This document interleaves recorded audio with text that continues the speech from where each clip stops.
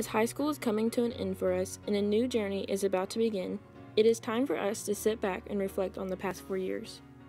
There have been many good and bad times throughout the years, with many memories and lessons to learn along the way. I learned a few things about myself and life throughout these years.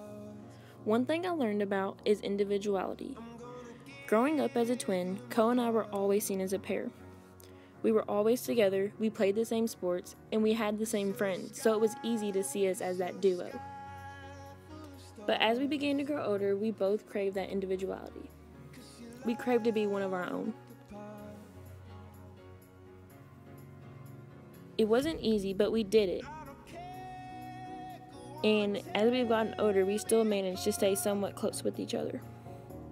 Not only as a twin was it hard for me to be myself without others always comparing the two of us, but having to deal with the pressure of fitting in high school.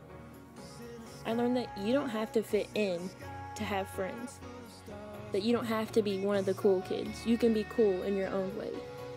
That you can be yourself and you're going to have true friends who accept you as who you are.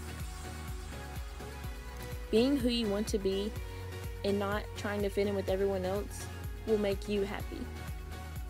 With being myself, I also found happiness.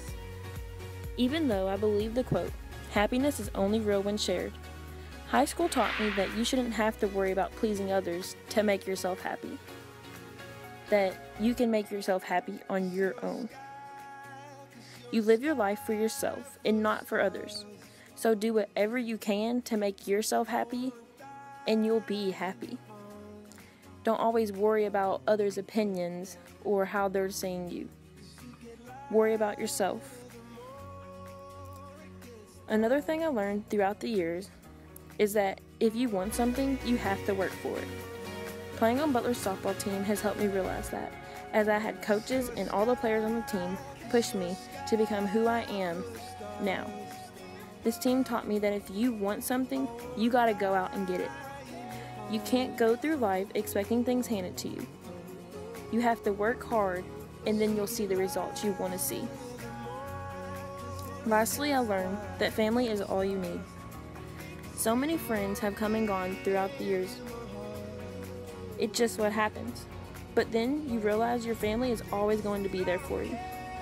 I'm glad over the past couple of years, my family has been there for me, and that I have had a few close friends that are like family to me. I'd be lost without them by my side, and I'm thankful that I have them. As I close this last lecture, I want you to know that it's okay to be yourself, that you deserve to be happy, and that never let your family go, because in the end, they're all you got.